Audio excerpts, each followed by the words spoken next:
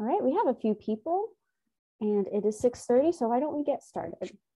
Okay. All right, welcome everyone. Thank you for being here tonight. My name is Anna Withers and I'm the Farmer and Resource Development Manager for Springfield Community Gardens. And we are a nonprofit based in Springfield, Missouri, whose vision is a community where everyone has access to healthy local food.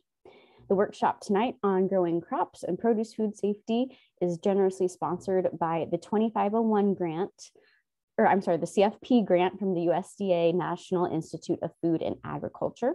And our speaker tonight is the University of Missouri MU Extension Horticulture Field Specialist, Patrick Byers. I'll let him introduce himself further in a moment, but just some housekeeping before we get started. If you have any questions throughout the night, please ask as we go. You can click on the Q&A button at the bottom of your screen to type in your question during the presentation. Patrick's really good about stopping periodically to answer them, so please feel free to ask as we go along. And there's also a chat feature at the bottom of your screen. Please only use that for the comments because it helps me keep track and make sure we get all of those questions answered throughout the night. Once you leave this workshop, a screen will pop up with a link to a post-workshop survey, and that survey is used in SCG's reporting to the USDA, and it also helps us provide meaningful workshops to you in the future. So we would greatly appreciate it if you could just take a few minutes to fill that out after the workshop. And if you want to refer to this workshop later, it will be available on SCG's Agriculture Workshop playlist on YouTube by the end of the week. And I will be sure to add all links and resources that I mention into the chat in just a moment. And I believe that's it from me. If you want to take us through it, Patrick. Okay. Well, thank you so much for the introduction, Anna. And tonight we're going to talk produce food safety and growing crops. And my name is Patrick Byers. I'm a horticulture field specialist with University of Missouri Extension. And I'm based in Southwest Missouri in Webster County. And a portion of my appointment is focused on produce food safety. I've worked in the produce food safety arena for about 9 years now. And most recently, I've been a lead trainer for the Food Safety Modernization Act Produce Safety Rule Training. And that's given me just a really good understanding of produce food safety as it relates to the way that we grow and handle crops here in Southwest Missouri. So we're going to spend our time together tonight focusing on growing crops. And I don't know how many of the folks on the call or on the workshop are actually farmers. If you are, I congratulate you and thank you for the service that you provided to the consumers of Missouri. But I also congratulate you for being on the call with us because that demonstrates to me that you're interested in growing safe crops. Now, as we go through the material, please enter any questions you might have in the Q&A. We'll also have a chance to, at the end, to unmute and ask additional questions. So I do welcome interaction, hope that this presentation becomes more of a conversation and discussion than a monologue. So with that, let's go ahead and get started with the presentation.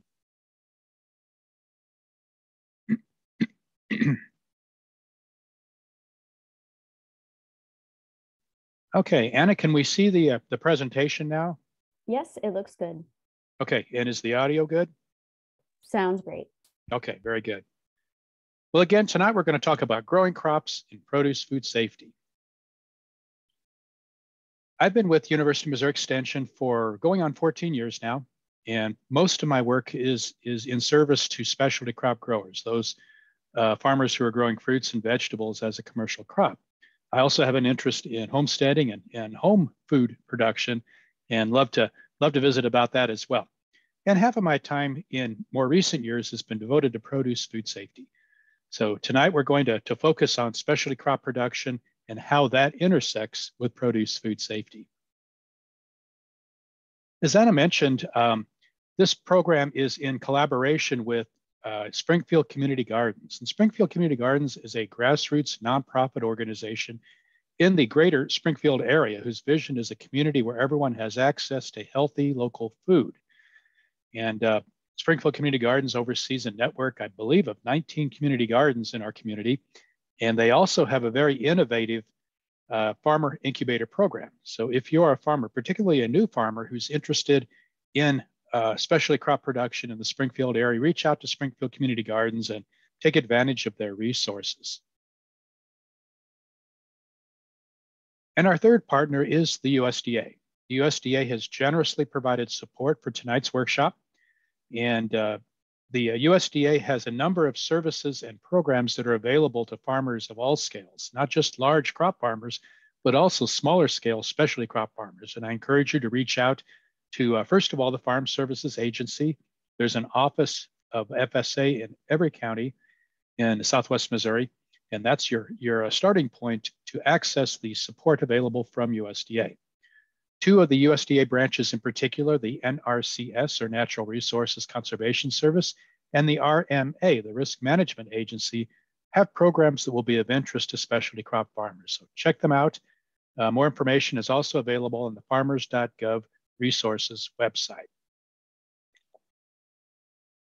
So here's our outline for tonight. We'll start with a bit of introductory material, but we're going to spend most of our time in looking at some of the risks that are associated with crop production as they relate to produce food safety. We'll talk about soil and soil amendments. We'll talk about using water during crop production. We'll talk about animals. We'll talk about equipment and tools, and then we'll end up with a discussion of how the people who work with produce pose a risk and how we can manage all of these risks and grow crops that are safe for the people who enjoy the fruits of our labors.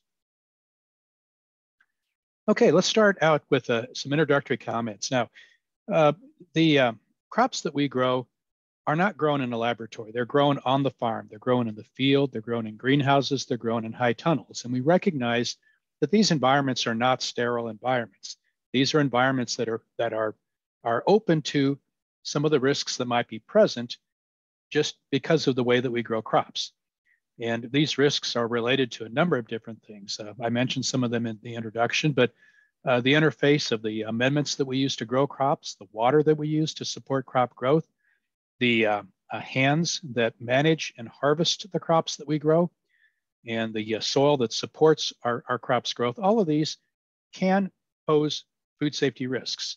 And we'll spend the rest of our time together this evening talking about how we as farmers can minimize those risks.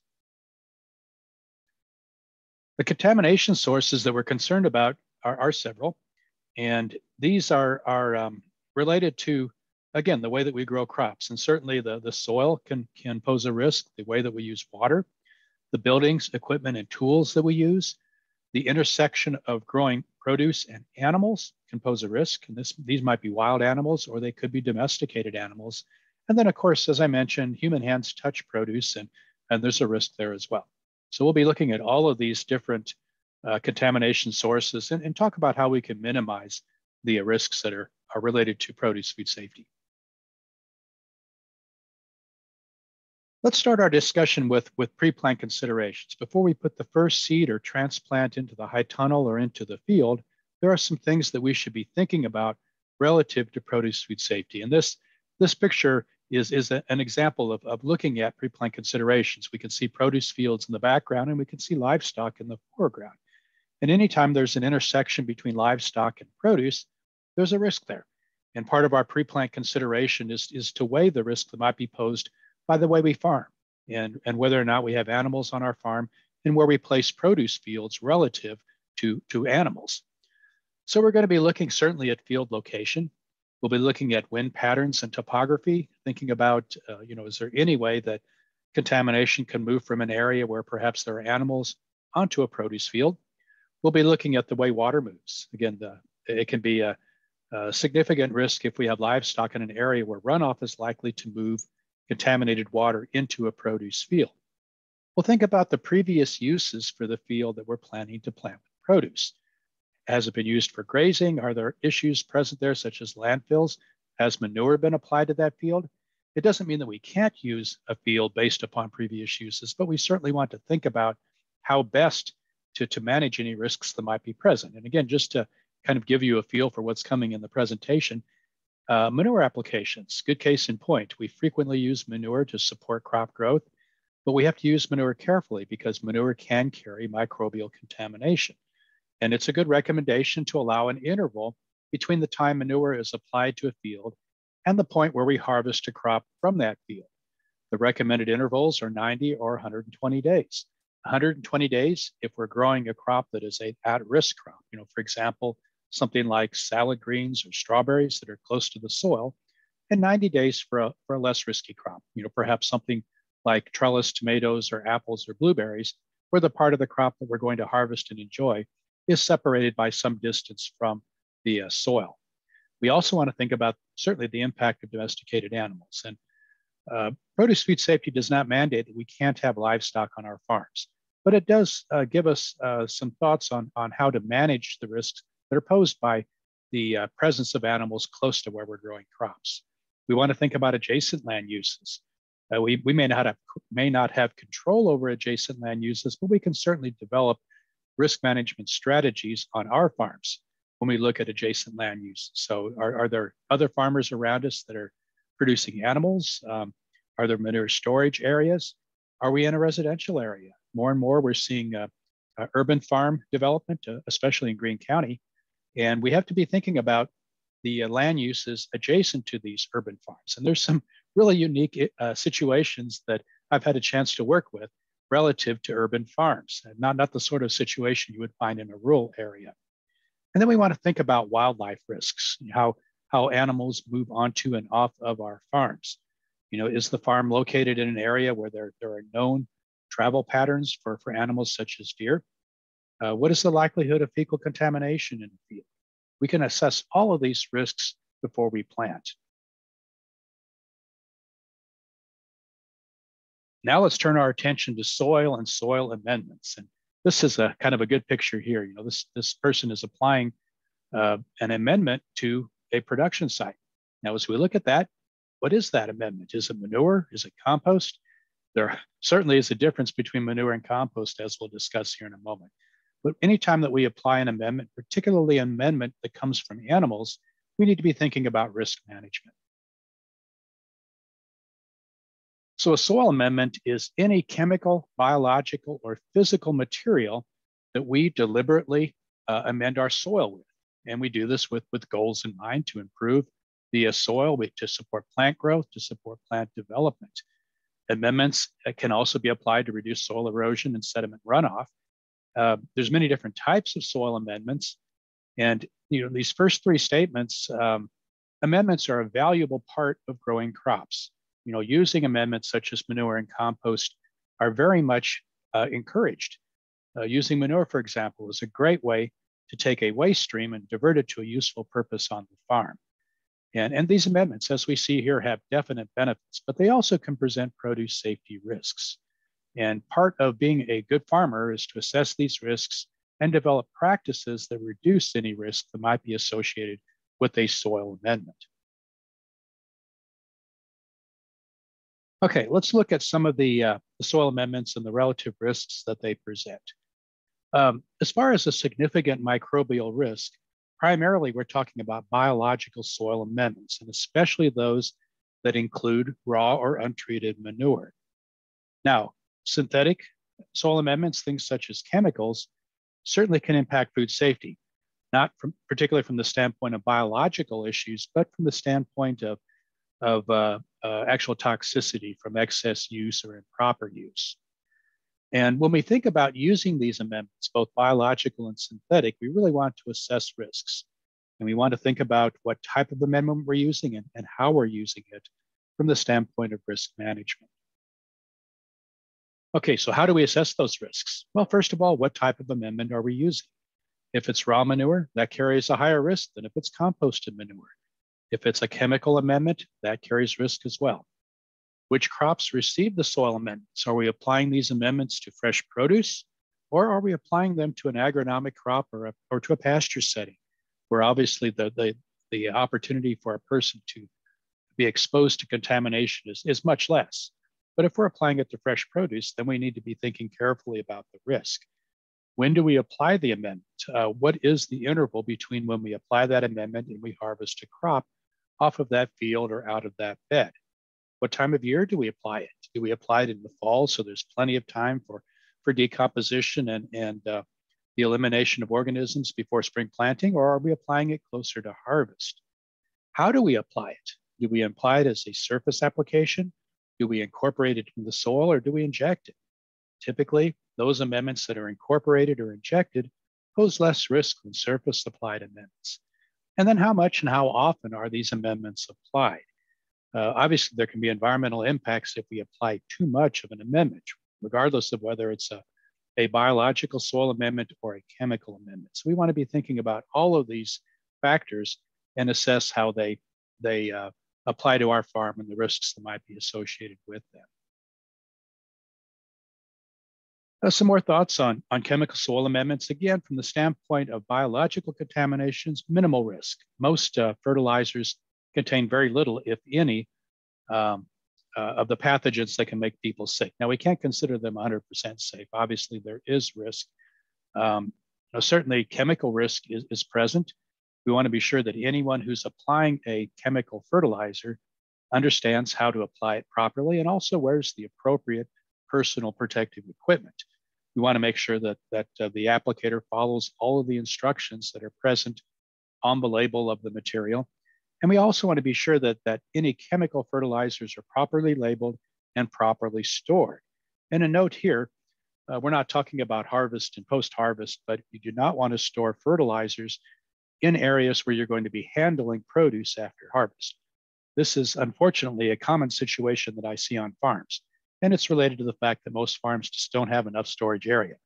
But try to find an area to store chemical fertilizers, pesticides, and other chemical items well away from where produce is being handled.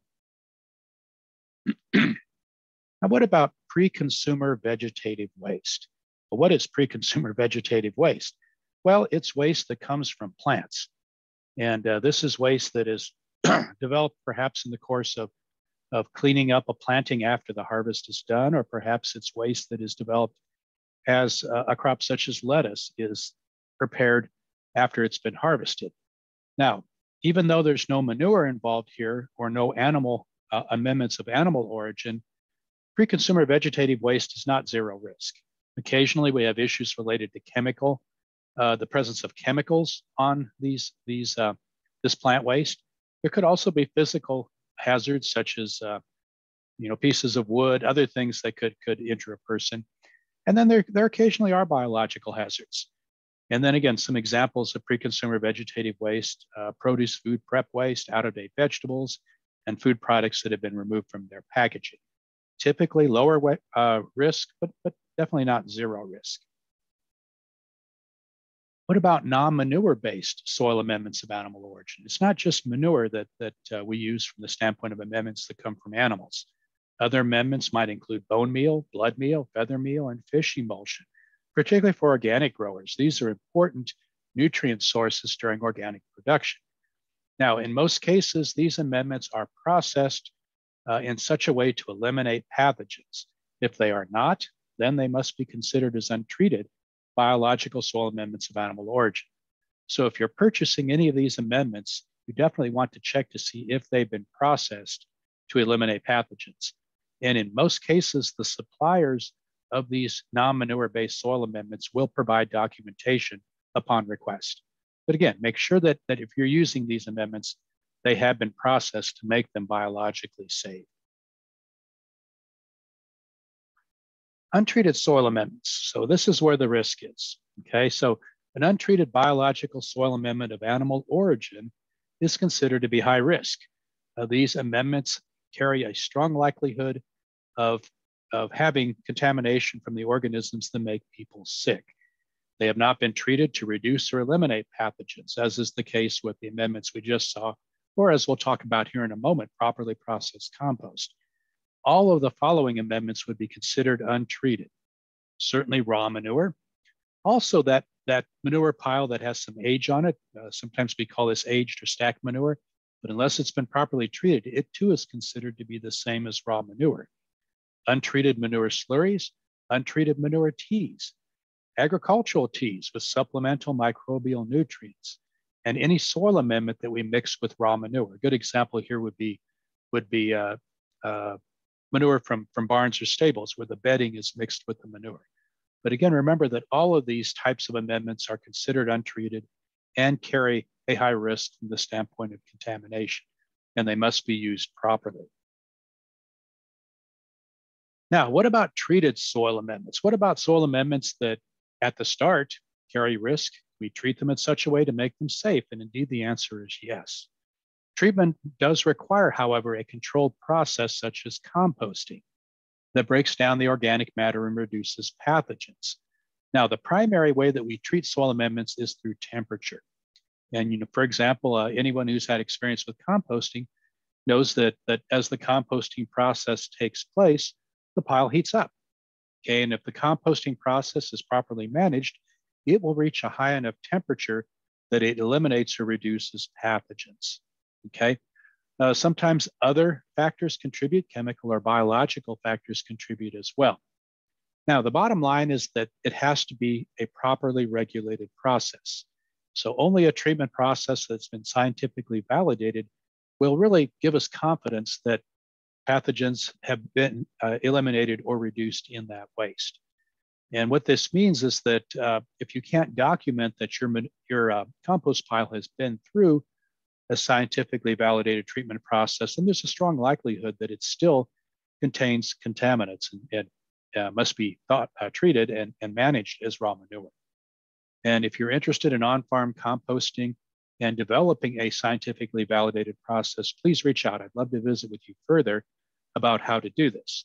I will say, as a general rule, most cases on-farm composting does not provide enough heat for a long enough period to ensure that the soil amendment is adequately treated. Now we also need to think about how we're using these amendments. And certainly we can take steps to reduce risks while we're applying them. First of all, if there's an option to apply soil amendments that contain manure to something that we're not going to actually eat fresh, this is definitely a risk management strategy. So applying it to a crop that we don't eat fresh, or to a pasture area, or to for example, a portion of a bed or a field that's going to be in cover crops. This is a great way to utilize amendments that contain manure. A second approach is to maximize the time between application and harvest. And I think we revisit this, but again, remember the 120 and 90-day intervals. Another risk management strategy is not to contact the part of the crop we're going to harvest with manure. Okay, so for example, there's definitely a risk with side dressing with manure while crops are in place in the field. And then we want to minimize the risk to adjacent produce crops if we're field spreading manure. So if we're applying manure to a pasture or to an area that is not in crops, we want to do everything we can to risk spreading it. And certainly it can be the physical movement, the throwing of manure, but it could also be the windblown movement. If we look at this picture here, we can see a situation with a front end loader dropping a load of manure into the back of a dump truck, but notice that there is some windblown or airborne movement of manure from that scoop. And that could be very easily blown onto an adjacent produce field and cause contamination.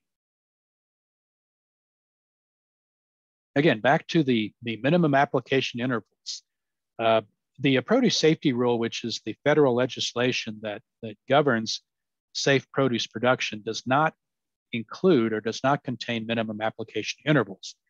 The general recommendation is to use the intervals that have been developed by the National Organic Program. These are called the NOP intervals. And as I mentioned before, they're 90 days for crops that have low risk and 120 days for crops that have high risk. Some other things to consider: untreated soil amendments. We must not apply raw manure directly to the harvestable portion of the crop. Looking at this picture, for example, if there was a manure application that contacted these heads of lettuce, then those heads of lettuce would not be able to be harvested and used as food. Treated soil amendments. Again, if we can document that the amendment, the raw amendment that contains manure, has been treated with a scientifically validated process, then that manure or that former manure amendment, now compost amendment, is considered to be microbially safe. It can be used up to the day of harvest because it is a much safer amendment. And what about some thoughts on how we handle manure? It's a good practice to have designated equipment and tools when we're applying manure. It's very easy to cross-contaminate with tools and equipment that have been in contact with manure. And a good example would be, let's say that we have a wagon that we use to haul manure, and we do so, and then we don't adequately clean and sanitize it. Then we use that same wagon to haul and distribute compost, something that is microbially safe. Well, we've inadvertently contaminated that compost with any residue that might be present in the wagon from the manure. So if we're going to use the same equipment and the same tools, we need to have an SOP in place to clean and sanitize equipment and tools before we use them for any other purpose, such as microbially safe soil amendments or for use with fresh produce. It's also good practice to think about the pattern of operations on our farm. There are certain areas on the farm that are just prone to having contaminants present, animal areas around animals, for example, or areas where there's a lot of foot traffic. We want to think about how we can manage that risk by the way that we do chores, or perhaps the way that we change shoes as we move from an area with animals into a produce management area. There are ways to manage any risk that might be associated with areas that are contaminated. Now, some thoughts on worker training. We'll talk more about people towards the end of our workshop this evening. But again, it's just a fact of crop production that hands are going to touch produce. We want to do everything that we can to make sure that those hands and those people who work with produce are not a source of contamination. So first of all, anyone who handles soil amendments, both treated and untreated, really needs an understanding of the SOPs, the standard operating procedures, for properly completing tasks where they're going to be handling raw manure or compost. We want to make sure that clothes, boots, and gloves are clean before handling produce, certainly at the beginning of the day, but also as we do chores during the day that involve animals, we want to have in place a process to decontaminate ourselves. If we look at that lower picture, here's a situation where this worker's pants and shoes have become visibly contaminated. And before working with produce, the worker needs to change shoes and change clothes before moving into an area where produce is. We always want to pay attention to our feet. It is so easy to spread contamination on our feet into produce fields. And so we want to be very conscious of where our feet have been. And then washing hands. We've all heard about washing hands probably much more than we want to during this era of COVID. But if anything has come out of COVID, it's an increased awareness of the benefits of washing hands. And I really can't stress the importance of good hand washing practices when it comes to managing the risk during crop production. So wash hands whenever they may have become contaminated before moving back into managing produce in the field. Okay, Anna, do we have any questions at this point? Nope, you can go ahead. Okay. As I mentioned, please enter questions into the chat, and at the end of our time together tonight, we'll have a kind of an open mic session with questions and answers. Okay, now let's turn our attention to water use during crop production. Now, we'll start with a discussion of irrigation and water use. Irrigation is one of the primary ways that we use water during crop production. It's not the only way, because we also use water when we mix up tanks of spray. We use water as we clean equipment during crop production. And we use water, of course, as we decontaminate ourselves, particularly as we wash our hands. Let's talk a little bit about irrigation and water use. Now, recognize that lots of factors can impact the quality of water. And we'll talk about what these are here in just a moment. We also recognize that oftentimes we use more than one source of water on the farm, and we use that water in different ways on the farm. And then we have to recognize the risk the water carries with it. It's easy for human pathogens to be introduced into water, and water is a very effective vector at spreading problems around after it's been contaminated. And especially if we use that water for a crop-wide process such as irrigation. And again, produce safety is impacted by all of these things. We want to be thinking about all of these things as we consider the risk associated with production water. Okay, so there's three primary things that we think about when we look at risk. First of all is where that water comes from and its quality. Secondly, how we're using that water. And third, how close we're using that water to planting or to harvest. So let's talk about the first point here in just a bit, and then we'll dig deeper into that here in a moment. But when it comes to production water, as far as the source, there are three primary sources for water on our farms. Sometimes that water arrives at the farm delivered by a public water authority, a county, a city, where that water is frequently tested. Sometimes we draw that water from below the soil surface, in most cases through a well. And then finally, we sometimes utilize surface water, water that's coming from a stream, a lake, a pond. Another thing to consider is how frequently the quality of that water is evaluated. With public water, there's a water authority that is regularly testing the water to make sure that it's safe. When it comes to groundwater or surface water on farm, then it becomes the responsibility of the farmer to test that water to understand its quality. The application method. Are we using the water in such a way that it doesn't actually contact the part of the crop we're going to harvest? For example, if we're using drip or trickle, oftentimes that water does not actually contact the above ground part of the plant. So if the part we're harvesting is above the ground, then trickle or drip is a very safe way to use water from the standpoint of potential contamination. And then again, timing, are we using it at planting or are we using this water close to harvest? So from the standpoint of the probability of contamination and water source, when we look at this particular slide, it really points out nicely that there's a much lower risk in using a public water supply and a much higher risk in using a surface water source. And for obvious reasons, in most cases, public water has been treated one way or another, and it's also regularly tested. So if there are any problems, they're rapidly identified and corrected. Groundwater, water that comes up from below the surface, is protected from contamination from the environment. But just because it's coming from below the soil surface does not necessarily mean that it's safe water. It doesn't mean that there's no risk.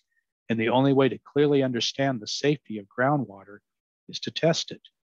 And then surface water, water that is open to the environment, carries the highest risk. And for obvious reasons, it's very easy to contaminate a surface water source. You think about the potential ways that a stream or lake could be contaminated, there are many. Turning our thoughts to the way that we're using irrigation water, overhead water, where we're throwing water over the crop with a sprinkler, is a higher risk application method because we're directly applying water in such a way that the entire plant contacts the water, the above ground part and the below ground part. So it's unavoidable that the harvested part of the crop is going to be contacted by the irrigation water that we're using. And obviously, if we're using overhead or sprinkler irrigation, then water quality becomes a primary concern. Flood, which is surface or furrow, is less risky. The water is separated from the crop if the part that we harvest is above the soil, but it's not completely without risk because certainly water can be splashed out of a furrow or a surface application onto the crop. The safest application method for most crops is drip or trickle. And this, of course, is where water is applied directly to the soil under lower pressure and typically in lower amounts at a given time.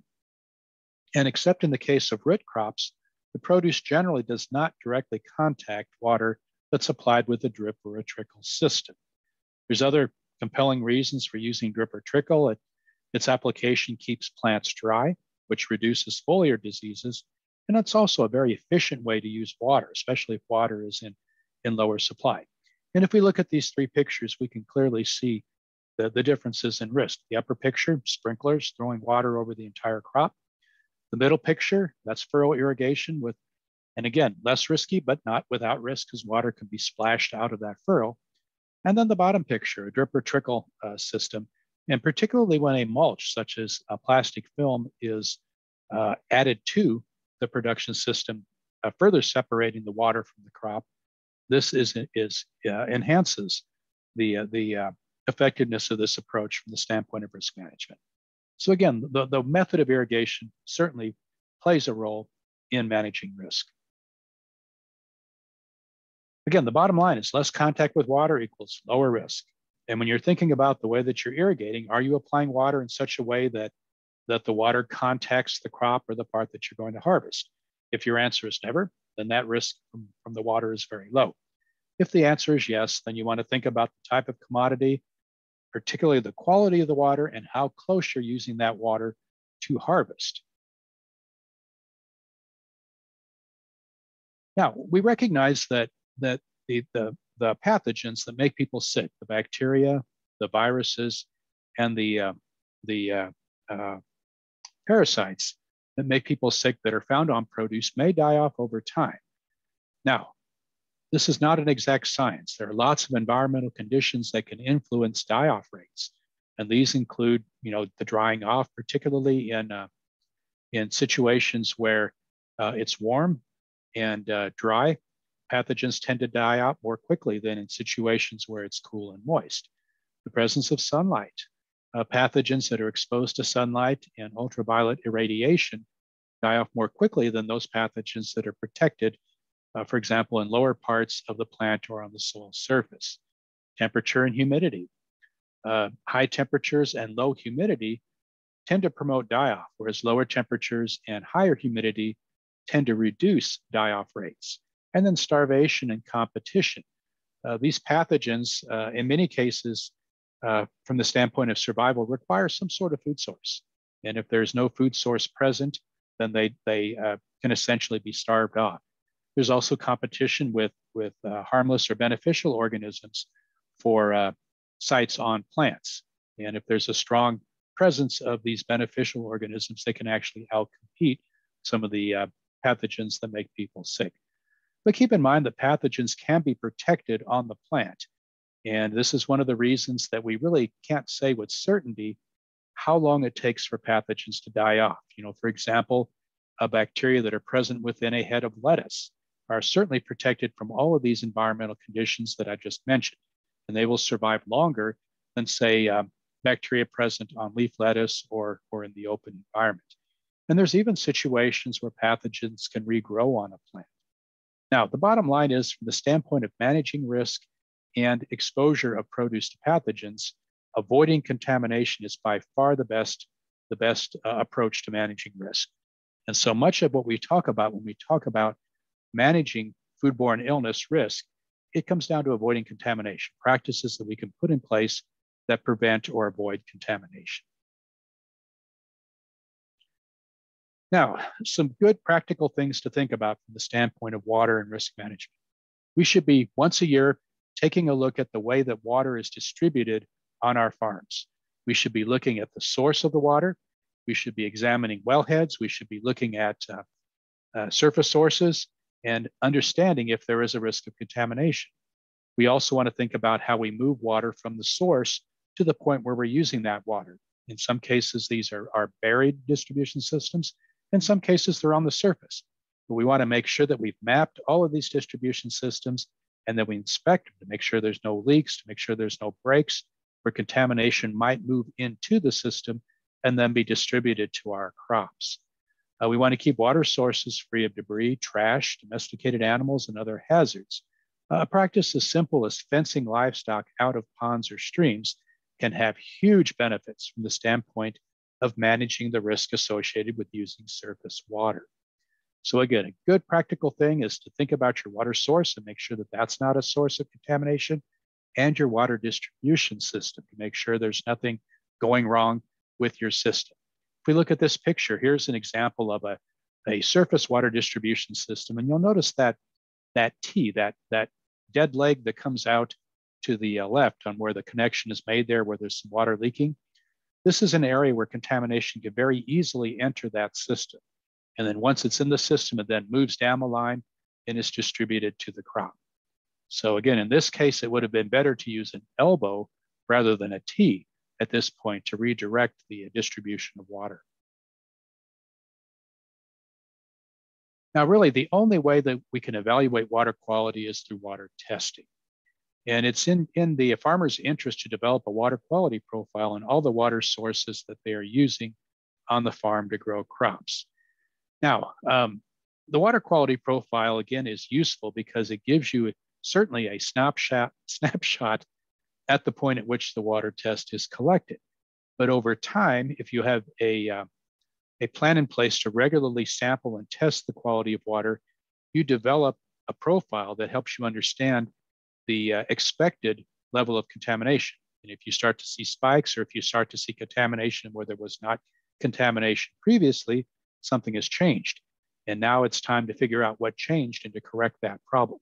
But if you don't test your water, you don't have that data in hand. It becomes very difficult to effectively monitor the quality of water. And this is the case certainly with surface water testing, as we see in this picture, but it's also the case with well water. Wells should be tested at least once a year. And in fact, more frequently is a good practice with wells. And so test that water. At present, the University of Missouri Extension has in place a free water testing program to help farmers understand the quality of their water. And this particular program is managed through the Missouri Department of Health. The entry point is the county health department. They can provide water testing kits, and the water sample is collected, it's submitted for evaluation, the program pays for the sampling fee, and then the test report comes back to the farmer. Now, the established indicator of contamination in water for produce is generic E. coli. Now, the standard water test typically reports back in a reading of what's called total coliforms. And total coliforms is useful, not as useful as generic E. coli, but total coliforms is useful because if a test comes back with total coliforms, it indicates that there is some way that bacteria is entering into that water source. Now, total coliforms are not all harmful. There are lots of bacteria that are measured in a total coliforms measure that are not harmful. If we move to a more rigorous test and look at fecal coliforms, this is better.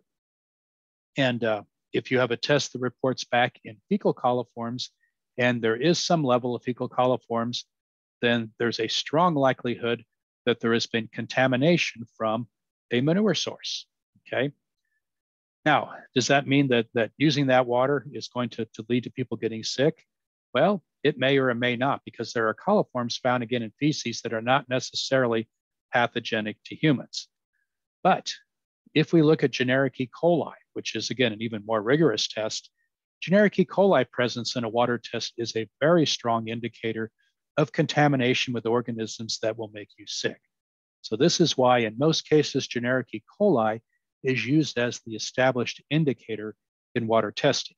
Now you could go one level more rigorous and test for pathogenic E. coli, those particular strains of E. coli that do cause human illness. But this is a very expensive test and typically is not recommended. So again, even though E. coli is not a direct measure of the presence of human pathogens, it is a strong indicator. And it's the standard measure that we use to assess whether or not a water source is of good enough quality for its intended use. Again, assess your water quality now. If you're testing your water, continue doing so. If you're not testing, consider starting to test. There's never been a better time to test your water than right now. It's important, again, to follow good agricultural practices to protect and maintain water quality. And again, a routine, regular testing of your water is going to help you identify and reduce risks. So if you're not testing your water, now is a great time to start. Do we have any questions related to water, Anna?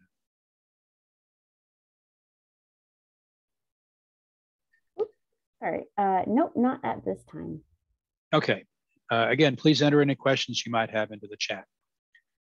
Now let's turn our attention to animals. And isn't this a cute kitty? And I'm definitely a cat lover, but I'm not a lover of cats in produce fields.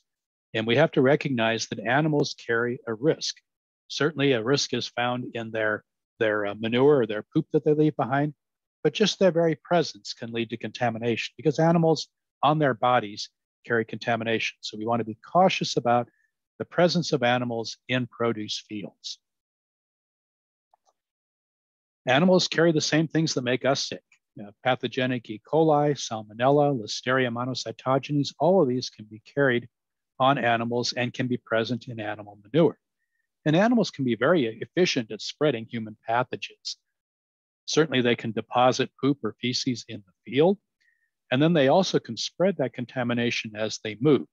A fecal contamination can be present on the body of an animal such as a deer. And as it moves around through a field, it can spread that contamination. So this can lead to a situation where we can see visible evidence of contamination by seeing poop, or perhaps evidence of browsing, that sort of thing. But there may be contamination that we can't see.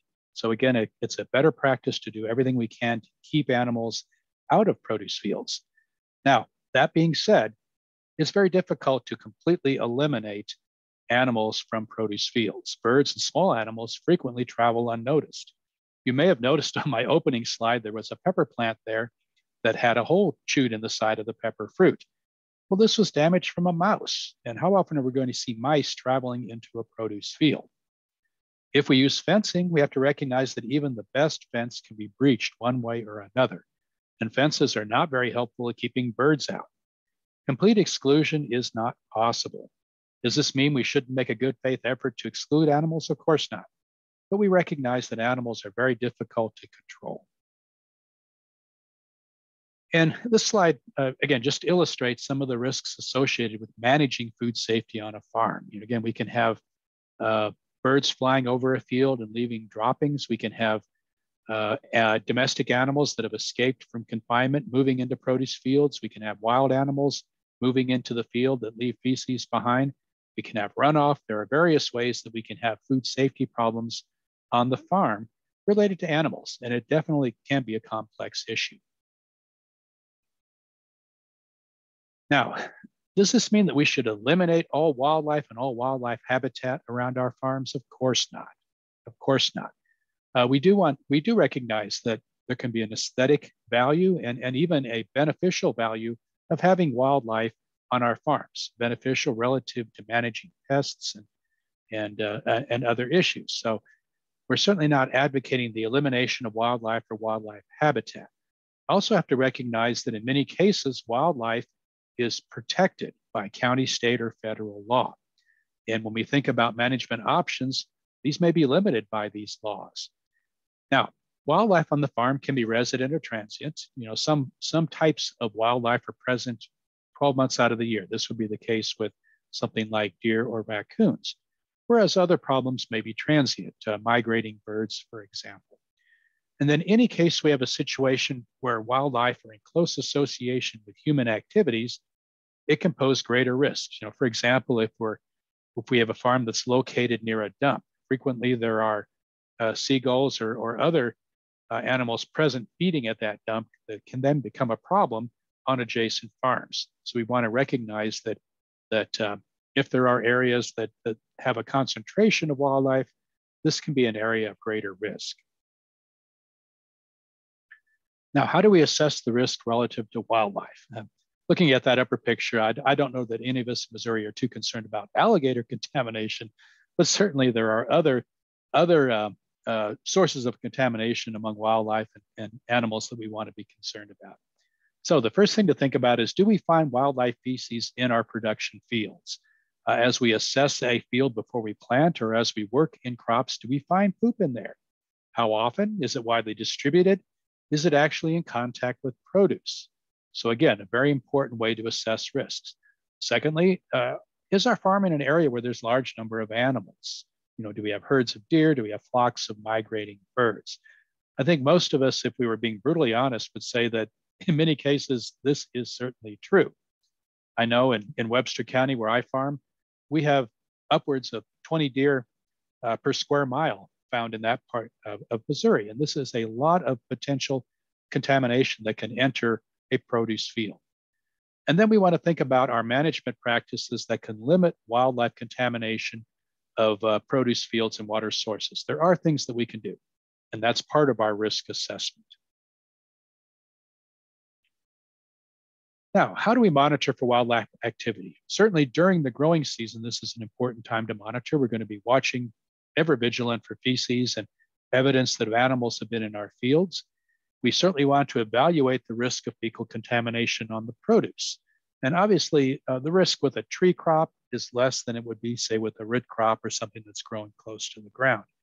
And if we know that there is wildlife in the area, if we've seen deer, if we've seen evidence of raccoons, if we've seen geese flying in or whatever it might be, we want to take that into account as well. And we want to think about things that might attract wildlife to the area. As I mentioned, adjacent land uses such as a dump or a cattle feedlot situation could draw large numbers of wildlife into an area that's adjacent to a produce field. A very important time to monitor for wildlife activity is immediately prior to harvest. At this point, we're getting close to harvest, and any contamination becomes a very serious issue. So we're going to be watching closely for evidence of fecal contamination and other signs of animal activity. And this is a time, of course, where we want to be very rigorous in assessing risks. And certainly if we have crop that has been contaminated with manure, we're not going to harvest that because there's no way in most cases to clean that crop up. We also want to decide if we have to just eliminate a portion of the crop or if there might be an even wider situation. This is a picture of a feral hog. Feral hogs are particularly troublesome. Certainly they do a lot of damage, trampling and ridding, but they have the unpleasant habit of pooping and moving around as they poop. So they can, a single episode of depositing poop or manure can be a widespread issue in a produce field when feral hogs are involved. Let's turn our attention to domesticated animals. Again, thinking back to that cat on the opening slide of this section, that cat was invited. That cat is a part of the farm. It's in some cases a member of the family. But we have to recognize that livestock and pets can harbor human pathogens. Now, sometimes we use domesticated animals as part of production practices in fields. For example, working animals. There are many farms where horses, for example, are used as draft animals on the farm. Perhaps these animals are used in wildlife management, guard dogs, for example, to keep deer out of the field. And sometimes we use domesticated animals to graze crop residues or culls at the end of harvest. So there is a situation where we invite domesticated animals into the field. But if we're inviting those domesticated animals into the field when crop is present, we have to have in place strategies to manage the risk that's associated with those animals. So if they're working animals and they're allowed into the field while the crop is present as part of the harvest process, what might we do? Well, as an example, let's develop a system during harvest where we don't actually have the animals in the field, where the crop is. Perhaps we can have a drive lane. Perhaps the animals can be on the outside of the field. These are ways that we can manage risk. Sometimes we have a situation where the animal might be working the field early in the crop production cycle, and we have a pooping situation where we have the animal pooping in the field in amongst the crop. Well, at that point, we need to stop and we need to figure out what we're going to do. In most cases, we'll want to remove the poop that the animal has deposited. It's best practice to use a clean shovel for this and to place that poop into a bucket and then carry it from the field. You think about the possibility for disaster if you pick up a shovel full of poop and start walking across the rough field. It's very easy to trip or to otherwise shake that poop off the shovel, and all of a sudden a point problem becomes a more widespread problem. So have a plan in place to manage any problems that might be related to working animals in the field. And then we want to think about workers too that are present with these animals in the field. As we handle animals during the course of using these animals in crop production, we become contaminated, our hands, our clothing, our shoes, and also equipment. And so we want to have in place a plan to minimize the risk associated with workers. A good example would be, again, if horses or some other animal are used during harvest, let's have a dedicated person who manages the animal.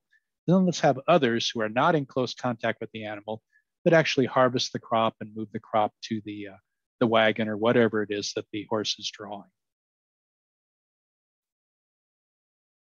So again, to revisit what I just said, the best way to minimize risk is to keep the animal out of the field while the harvestable portion of the crop is present. And again, if we use the animal close to harvest, as I mentioned, let's figure out a way to keep the animal out of the field. And let's think about how we ourselves can prevent ourselves from becoming contaminated. Let's have in place standard operating procedures that focus on things like hand washing, cleaning and sanitizing tools, and then practices to complete after handling animals. This might be something like changing clothes or perhaps taking off a pair of coveralls and putting on a clean pair of coveralls before we move into handling produce. Some thoughts about pets. In most cases, we want to keep pets out of produce fields. Pets carry a risk, and particularly cats. As I mentioned, I'm a cat lover, but I know that cats have that sneaky habit of burying their poop, and frequently the loosened soil in a production field is irresistible to the cat from the standpoint of leaving poop behind.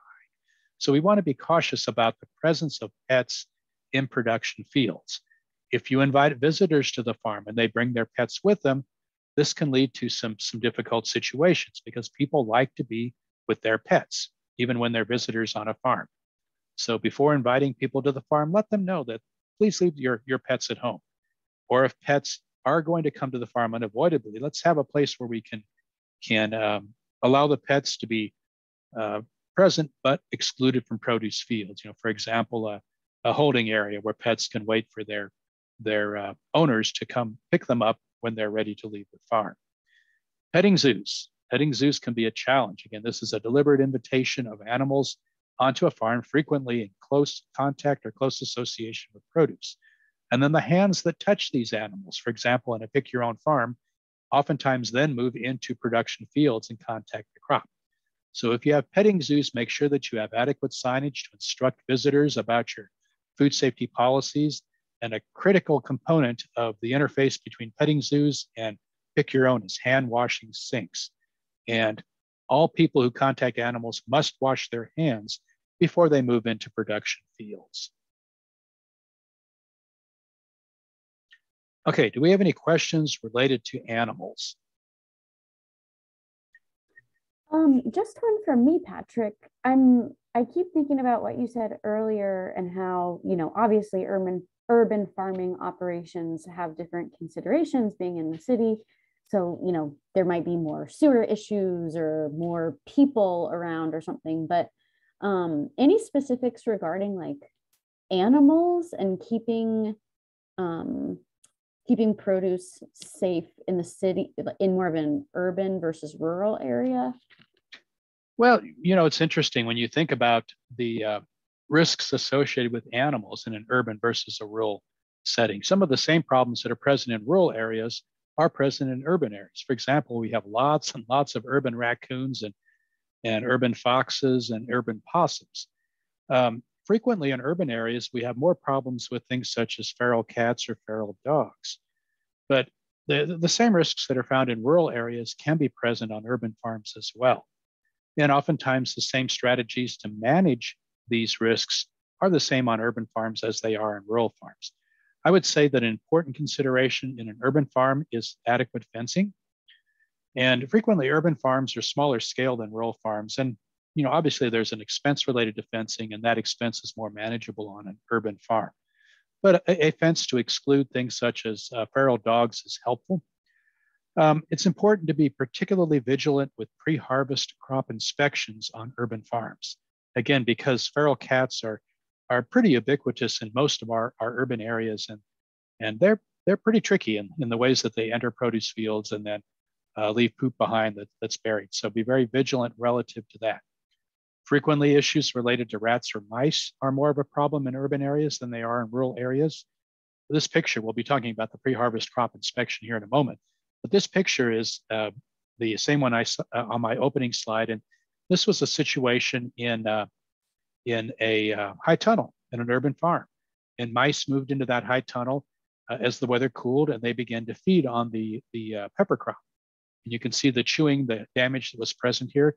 Mice feces are very difficult to see, and it's very easy to miss them. And even this level of damage might be easy to miss.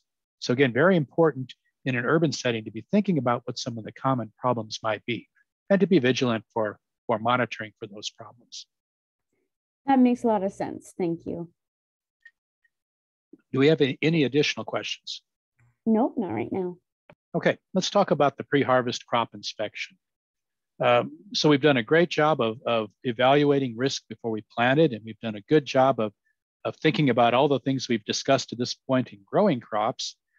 Now it's time to prepare for harvest, and we want to be especially vigilant at this point because problems that are found at this point in the crop production cycle can be pretty serious issues relative to the risk for foodborne illness.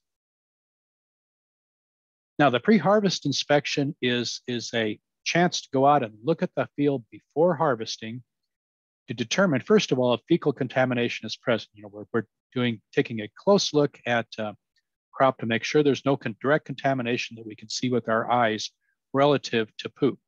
We're also looking for evidence that there might be additional risk, tracks, trampling, rooting, feeding. Looking at this picture here, this is a lettuce field that unfortunately had an incursion from feral hogs.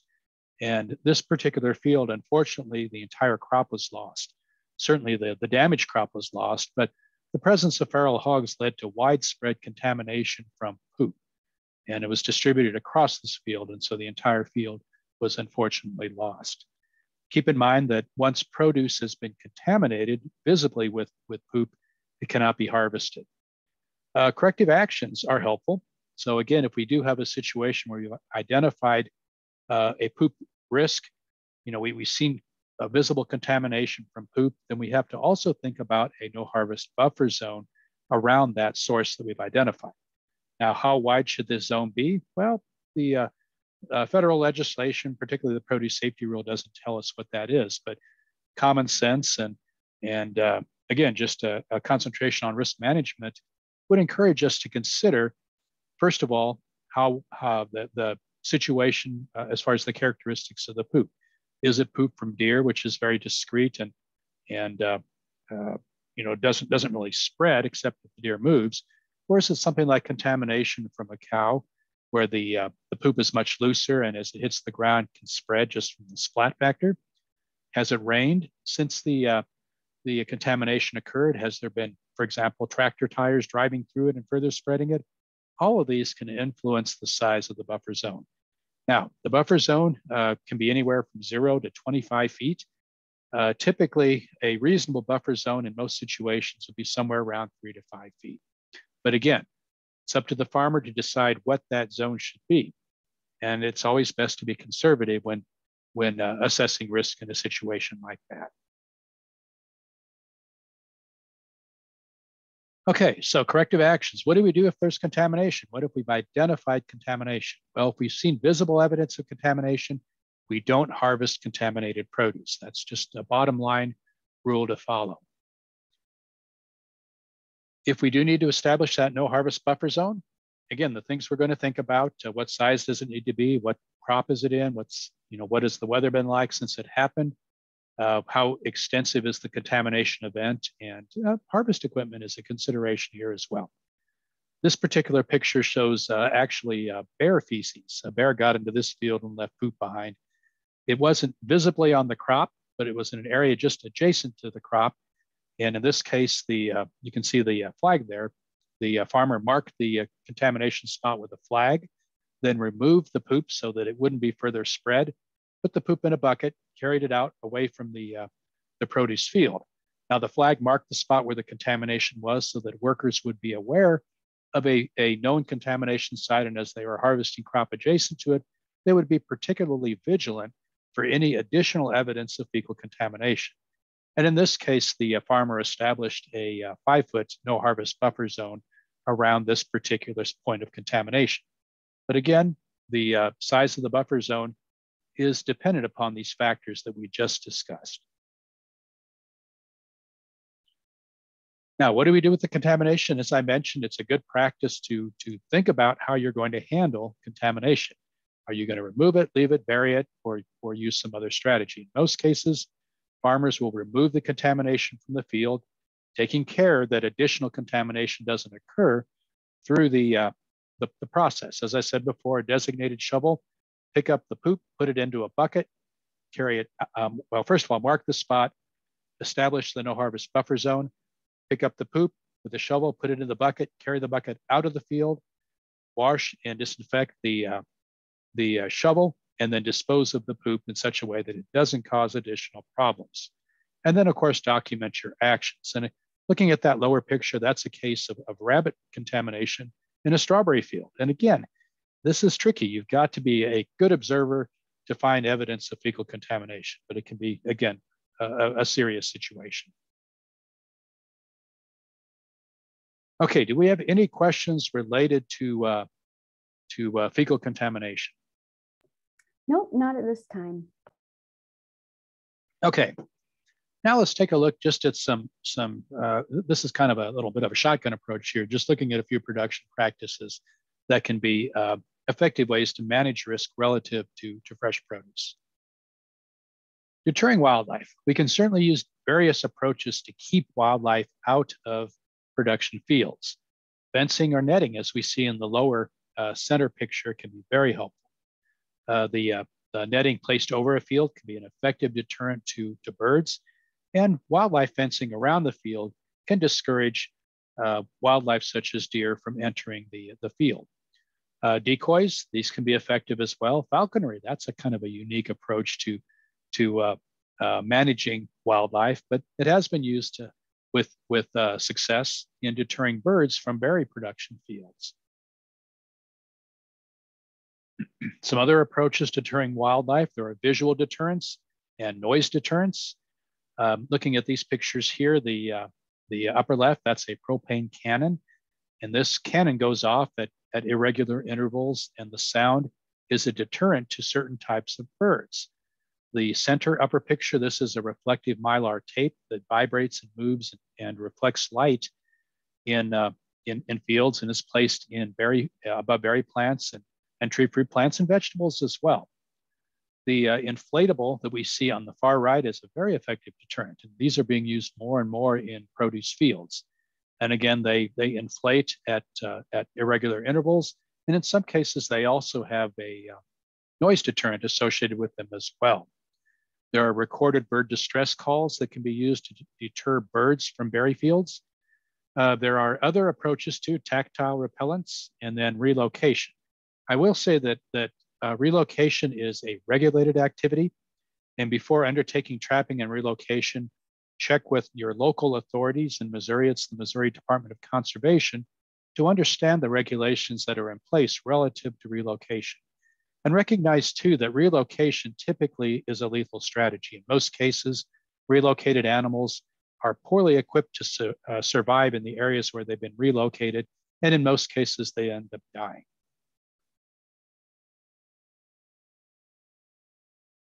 Equipment and tools. So we want to maintain all equipment and tools in a clean and sanitary condition. This is especially the case as harvest approaches. Pruning and trellising to keep fruit up off the ground. Anytime we take a plant that normally would produce its crop close to the ground and move it to a vertical orientation so that the crop is further away from the ground, this is an effective risk management strategy. Trellis tomatoes, for example, or trellising peppers or vine crops can be a very effective risk management strategy when it comes to produce food safety. Again, removing the harvested portion of the crop away from contact with the soil is very helpful. Here's another picture of a trellis blackberry planting. Okay, now let's turn our attention to humans and some considerations relative to the people that work in produce fields. First of all, any person who is ill should not be working with fresh produce. Again, people who are sick or show signs of illness are shedding pathogens, and these pathogens can very easily contact produce. Now, when we talk about people who are ill, what does that mean? Well, some of the symptoms of illness that suggest that a person is in a situation where they could cause contamination would be nausea, vomiting, diarrhea, fever, and jaundice. Particularly if a person is losing bodily fluids through things such as vomiting or diarrhea, there is a strong risk of contamination of produce. So people who are sick should not be working with fresh produce. Very important to wash our hands before working with produce. And I've already talked about this once, and I'll mention this as well, but it's very important that everyone who contacts produce on the farm during production understands how to adequately wash their hands. And there should be hand washing facilities at restrooms, at the field entrance, and wherever else they're needed. Keep in mind that the use of a hand sanitizer alone is not a replacement for hand washing.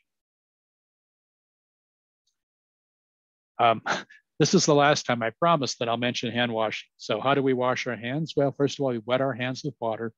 Then we apply soap and we lather our hands. Want to be sure that we lather our hands for at least 20 seconds, and then we rinse our hands thoroughly with water. Now, keep in mind that the entire operation is using clean water, water that is drinking water quality. Then we dry our hands with a paper towel, and we turn the faucet off with the used towel, and then we throw the paper towel in a trash can. In most cases, it's safest to use single-use towels for drying our hands. Also important to recognize that the field is not a toilet. I actually took these comments here from signage that I saw at a Pick Your Own farm. Please don't water our plants. Very important to stress to workers and to anyone who's invited on the farm to use the bathroom or a porta potty, not the field. Don't allow diaper changing in the field. It's unavoidable that people are going to contaminate their hands during the diaper changing process. And if they're in the field, they're less likely to leave and wash their hands before returning to the field. And then it's very important to wash your hands before picking fruits or vegetables. Certainly workers should understand this, but anyone who's invited to the farm, such as Pick Your Own customers, you should be insisting that they wash their hands before harvesting crop. A bit more about facilities. There should be an adequate number of toilet and sinks to meet workers and visitors' need. The OSHA requirement is that there should be one sanitary facility per 20 workers, and this facility should be within a quarter mile of the working area. Make sure that you regularly service your facilities. No one wants to use a porta potty or a bathroom that is dirty, that has not been regularly cleaned. So make sure that they're serviced on a regular schedule. You should be checking daily to make sure that toilet and hand washing facilities are well stocked. And you should be monitoring your facilities every day, particularly during busy times of the year. As I said before, no one wants to use a bathroom that's dirty.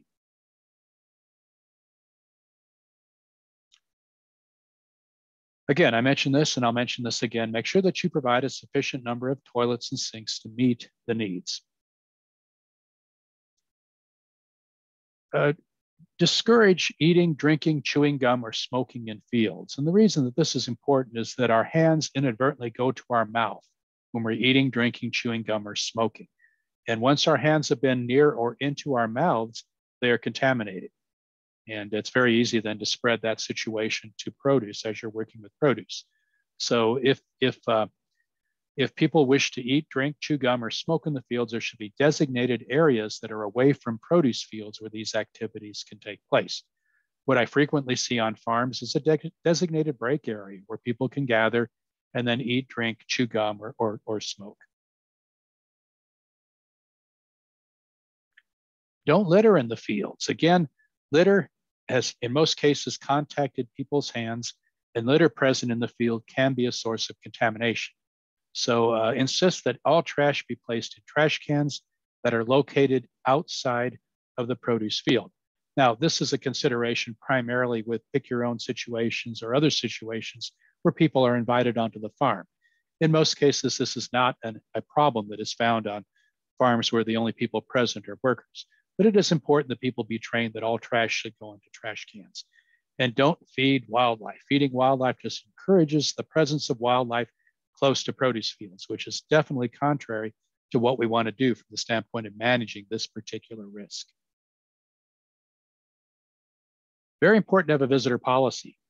And we've touched on some of those points as well. And if anyone has any questions about an effective visitor policy, please reach out. I'd love to visit with you further about this. Some general things to think about relative to your visitors policy. Growers must make visitors aware of the farm food safety policies. Things such as here is where the toilet is, here is where the hand washing facilities are. I insist that you wash your hands before we move into produce fields. And certainly pick your own customers, but also a school tour, for example, where you're inviting a class to come to the farm and learn about how you grow a crop. This is an admirable thing, and I encourage farmers to do this. You're teaching the next generation about farming. But anytime you invite someone onto the farm, there is a risk there. So the very least you should do to help manage that risk is to ask everyone to wash their hands. There may be areas on the farm where you don't want people to visit, and make sure that they know about that. If anyone is ill, they should not be coming to the farm. They should be leaving their pets at home, and they should be washing their hands. I promise not to say washing hands again, but I'm sorry. It is such an important aspect of risk management. Don't visit the farm when ill. This should be part of your visitor policy. Children should be accompanied by an adult. Again, children frequently don't understand the risks associated with activity and behavior. And it's up to adults to be regulating the activities of children. And so part of an effective visitor policy is to have in place a policy where children must be accompanied by an adult. And again, just an example of a portable hand washing station that can be moved around to different parts of the farm to accommodate farm tours or pick your own activities in a particular section of the farm. And some examples of signage. It can be very effective to post signage on places at the farm where people are entering the farm or where workers congregate. And by having signage in place, it reinforces the training that is so important. All workers on the farm should be trained in produce food safety, and then having signage reinforces that training. Okay, here are some resources relative to growing crops in a safe fashion. There are some wonderful videos that are available on the Kansas State University Produce Food Safety site on cleaning and sanitizing, wildlife control and produce safety, and biological soil amendments of animal origin.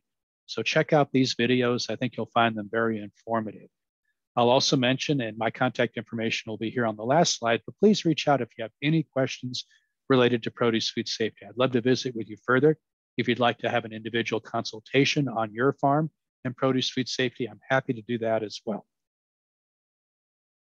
So with that, that is the prepared material that I had for this evening. This would be a great time now to tackle any questions. Yes, and right now we don't have any that have come through.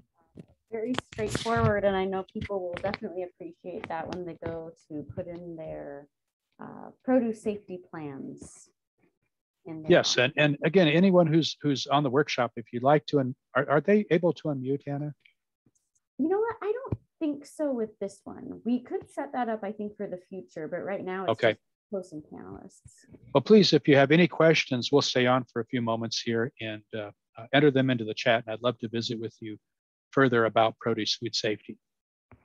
How many presentations do you think you've given on produce food safety before? And is it more than other topics? I would say not enough, because it is such an important topic. You know, certainly we as farmers need to be thinking about these issues. And I've also given presentations to consumers and others who are not farmers, but obviously have a vested interest in produce food safety. So I've given lots, but there's still more work to be done in sharing the produce food safety story and helping to be part of developing that produce food safety consciousness that is so important, certainly to farmers, but to anyone who enjoys the fruits of our labor as farmers. Yeah, definitely. Well, no questions have come in, so you must have explained it pretty clearly. Well, as we, again, move into the future, if there is any way that I can help anyone with produce food safety issues, please feel free to reach out. It's easy to find me, and I'd love to visit with you further about produce food safety. Thanks for your time, Patrick. Thank you very much, Anna, and thank you all for joining us in tonight's workshop. Good night.